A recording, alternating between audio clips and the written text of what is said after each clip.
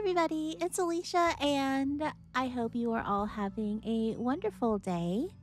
So I was asked twice this past week about the AnyPose HUD.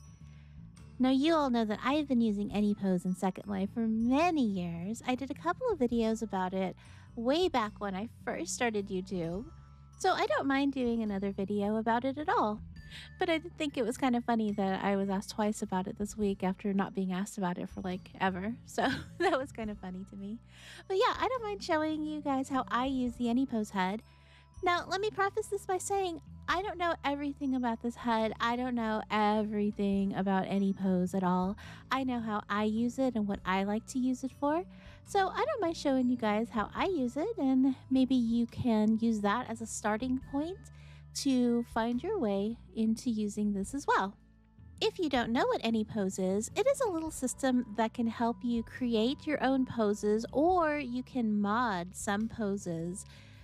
And I shamelessly mod almost every single pose that I use for my blog photos because I like poses to fit me. And sometimes when you're posing, it doesn't always fit you. Sometimes it's your head wants to go a certain way, or you want to move your arm out of your leg or something like that. So I find that that is what this is used best for, but you can create a whole new pose from scratch too, if you want to do that. I've done that. I sell some of them on Marketplace. They're very, very old at this point. But you know, sometimes that's all you need is like a starting point, and then you can mod it yourself, and AnyPose is a great way to do that. So AnyPose was created by Fate Shepherd, who is really nice, by the way. And you can get the AnyPose basic pose stand for 1500 Linden on Marketplace. They also have an in-world store, but you can just go to Marketplace as well. And you get the pose stand and the HUD for your AnyPose. What I have is the deluxe version. And the deluxe version includes the animator if you wanted to make some animated stands or something like that. Like, I don't think you could use it to create an entire dance. I mean, you could if you wanted to give that a try. But the animator kind of gives you, like, if you wanted to have a stand where you were breathing or swaying back and forth or something like that, you could use the animator for that. Personally, I don't use the animator. I got the deluxe version because it was a gift to me, so that's why I have it. But if you're not interested in animating, go for the $1,500 basic pose. You can pay $3,000 later to get the animator if you want it, but I would, if you're just looking to, create some poses or mod some poses, just go for the basic stand. And when you get your AnyPose, then you unpack it. It's got the HUD. And if you get the animator version, then it also has a HUD in it. But we're just using the BVH HUD. BVH is the file, basically, for a pose in Second Life. So if you were ever going to create a pose outside of Second Life using Blender or whatever pose makers are out there these days, then you would save it to a BVH file. Okay, let's go over the HUD very quickly here. There's only a few buttons that I use that I find to be the most important for what I use this for. Maybe you will find that you use other buttons more, and you can find that out on your own just by playing around with the HUD. Honestly, learning how to just like click on things and play around and see what happens, that's the fun of this whole thing. So the biggest one, of course, is the body. And this kind of shows you everything that you can move with the AnyPose. Be sure you take your ankle lock off if you're going to do it, and for your feet. Otherwise, your feet won't move. I have ankle lock on probably 99% of the time. So I always have to remember to turn that off if I am going to be using this. These buttons over here, the big arrows, that is what's going to actually move your joints. So you just click on those and you click, click, click. This whole HUD is just about clicking. These arrows here are for if you are on the pose stand, and it'll move you back and forth or diagonal or rotate you around side to side, back and forth, all that stuff. But those are only good if you are using the pose stand. If you decide that you are done with the pose, or you don't like the pose, or you want to scrap the pose or whatever, reset pose, very important. It'll take you back to the default stand. Okay, so here we have live, and then we have all these numbers. Live is good if you are in a pose or you're just standing there or whatever, and you want to go ahead and start moving your joints around. Like if you're out on location and you can't res a pose stand, but you have your pose that you want to use and you need to mod it, that's what you would use the live button for. So like if I pull up this pose from Fox City, one of my favorite pose stores, I have that there, and I decide, oh, you know what would be great if I could move my right arm. I would click on live, then I would click here for my right arm, and then I would just start clicking these buttons. So I'd move it like that, and then maybe I wanted to move my forearm in like that, and I'm like, yay, that looks great. I take my picture, and then I think, no, you know what? I don't like it. I just want the regular pose, but I don't want to move because I've got my shot framed. Reset pose, default, there you go. Perfect. Now, if you are at home like I am and you want to use the pose stand because maybe you want to create a pose from scratch, or you want to use the pose, like if I'm going to use my Fox City pose, but I want to make sure that I don't move or anything like that, you're going to be able to res out a pose stand. Now, you're also going to be able to res out several pose stands. So if you have a friend with you or a family or whatever, res out a bunch of pose stands, and then you can control everybody. So you would click on a number, and then you would click on res, and you see there, the pose stand popped right up. And let's go ahead and stand on the pose. Let me turn my AO off. And then you can, just like any other pose stand, you just move it around wherever you want to do it. Okay, so if you were going to have other people, like if you had pose 2, 3, 4 or whatever, you would always just make sure to click on those numbers when you are moving them around. And this is a very easy way to make like a couple's pose or a family pose, as long as everybody is willing to just stand there while you click for ages and make your poses. Okay, so like if I wanted to do this again, I could do that, and then I could move my leg or whatever, and I could use that pose with this and do that. But sometimes you want to create a pose that is all yours, so you would just start clicking. So let's pull that in. Maybe we want that way, and we want this way. And again, it is just clicking. The HUD itself is not that hard to learn to use, especially if you're like me and you don't need it for like a lot of crazy things.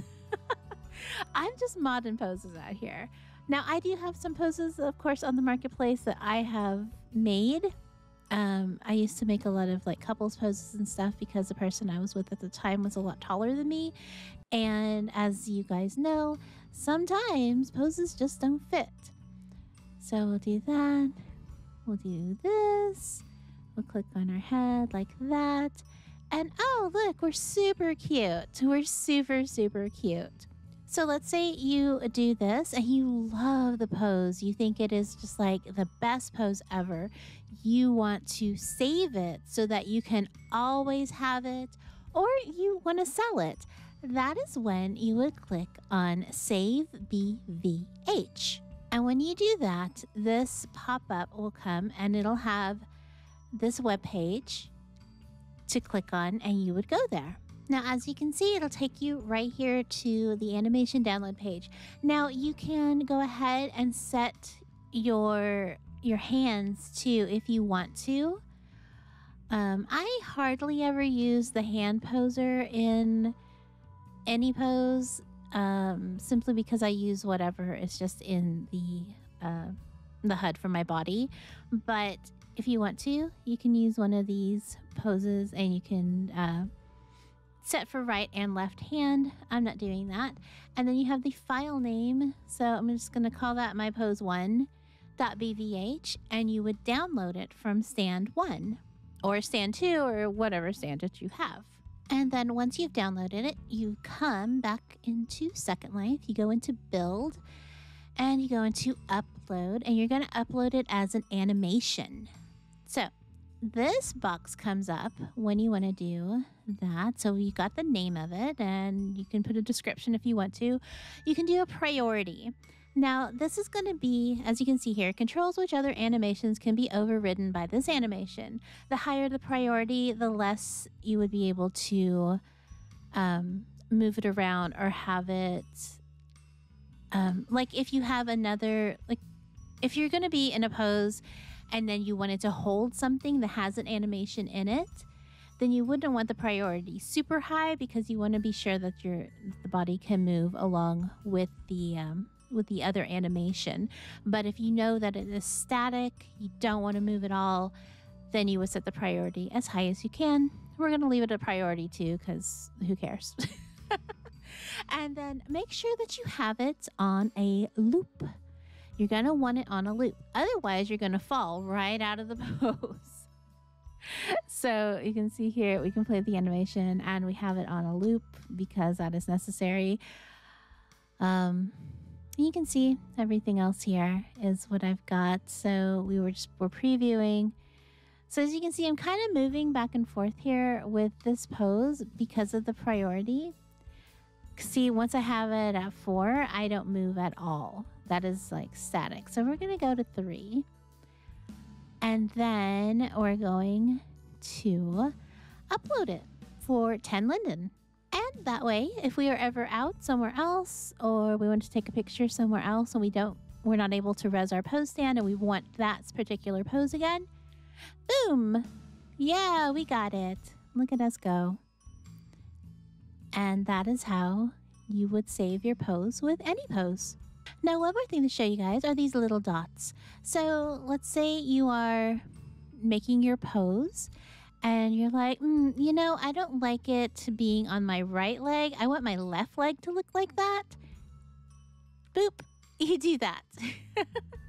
And you just click on the little dots and it'll move back and forth.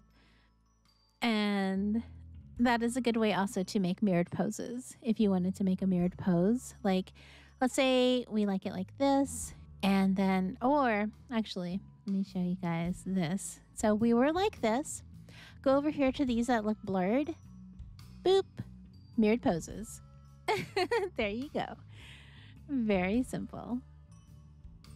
And then these dots, these single dots, are if you want both to be the same. So like if we wanted our right arm to look like our left arm to look like our right arm, we would click on the right side here, and there we go.